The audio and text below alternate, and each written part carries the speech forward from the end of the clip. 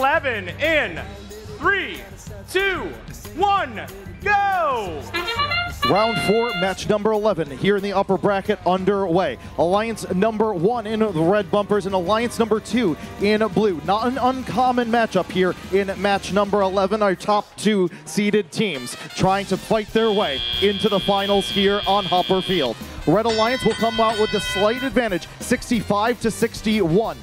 8 coral now scored going into teleoperated control. And as always, we see this mad dash for Algae here in the first seconds of play. Both alliances getting as much as they can onto the barge. Blue Alliance doing this as well. And we've seen teams moving across the field into their opponent's territory to do the same. Timberwolves and Strike Force, these teams that we've seen all afternoon long, being the Algae bots in the other side of the field. They're doing it here. 2 more scores into the barge for the Red Alliance, and they maintain the lead, 116-99. Another one coming in from Bumblebee here. And Algae is the focus here early as these robots begin to switch their focus to Coral. Neshoba Robotics starting to cap off level 4 of the Red Alliance Reef. They have 2 more branches now and make that one with 2 more scores from the Liger bots and Neshoba.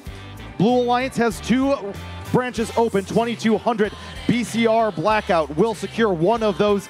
And now Blue Alliance dealing with the defense of Strike Force, the yellow and black machine out of Kalamazoo, Michigan.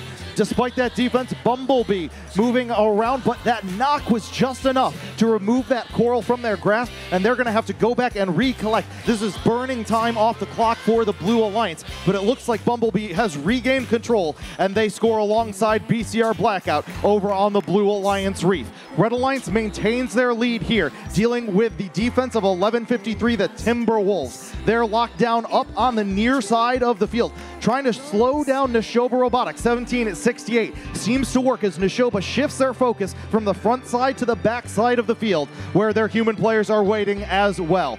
Just under a half a minute left in play. Alliance number 1 has the lead, 204-184. Lots of coral scored with this match.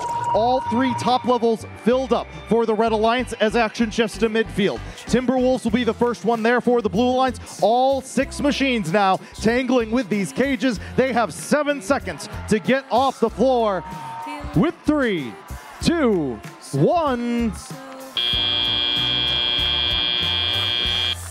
Referees looking at these robots carefully and closely. Will go to the Red Alliance.